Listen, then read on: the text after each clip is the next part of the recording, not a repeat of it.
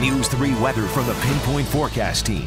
Brought to you by the Bank and Trust, local bank, local bankers, and now local weather.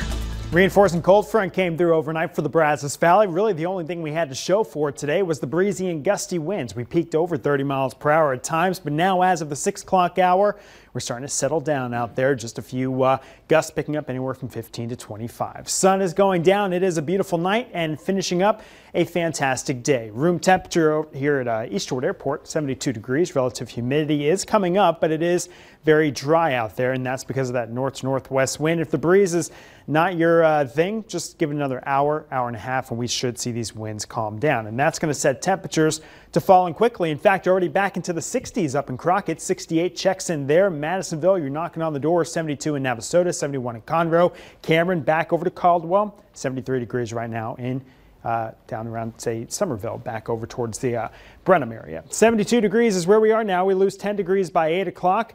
Back into the 50s by the time we get to 10 o'clock. Tomorrow morning, it will be cool, it will be chilly, and it's going to be the coldest morning we get for at least the next couple. We drop down to 45 here in Bryan College Station. So across the Brazos Valley, most of us are dropping into the low 40s as we start the day. Don't have to worry about a wind chill because the winds will be calm in the morning, but 41 to 43 from the Brazos River points off towards the west. 45 again here in town. 40 to 42 across Leon County. 41 in Madisonville and Navasota. We may come close to the 30s out across Crockett and Trinity. Got you officially at 40, but wouldn't be surprised to see a couple upper 30s check in tomorrow morning. But again, we start warming very slowly. Tomorrow is going to be a gem. Blue skies from start to finish. Temperatures very seasonable and very comfortable. But by the end of the day, a westerly wind starts turning southwesterly, and that's slightly warmer. That'll get us closer to 80 by the time we get to your Thursday.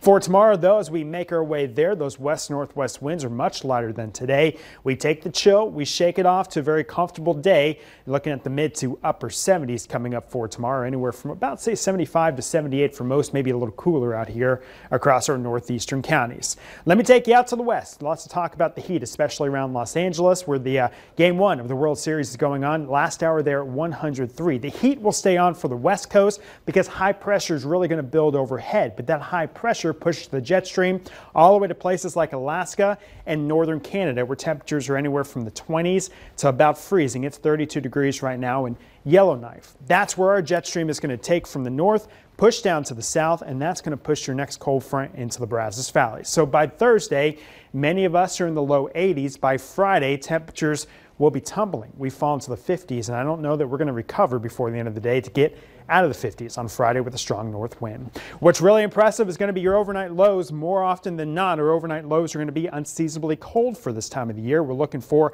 the 30s possible by Saturday and Sunday morning, and that's going to allow Saturday's temperatures, even with sunshine, to only top off maybe at 60 degrees. We're going to fight tooth and nail just to get to 60 degrees come Saturday. We'll turn that around back up closer to 80 degrees by Tuesday, ahead of our next cold front that could bring a better rain chance to the Brazos Valley. But lots of cold fronts coming through those 7-day forecasts, and lots of air, at least for folks that like the cooler weather. This is going to be the first one of the season that I think gets you really in the mood. My favorite thing so far about the cooler weather is my son on the way to school being like, no, Mom, I'll just turn on the seat warmer to warm up a little bit. That's kind of cool. Your son's living life right. Yeah.